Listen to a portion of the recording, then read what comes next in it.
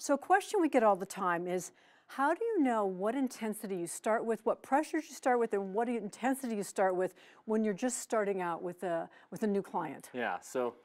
even if someone is used to traditional exercise, just like any training program, just like any new modality, any new type of sport that you're starting out with, you always want to gradually go into things. And so something that we advise trainers and coaches to do with their clients and athletes is to really start with on the lower end of the pressures, lower end of the weights, and then gradually build those things up to induce more and more fatigue.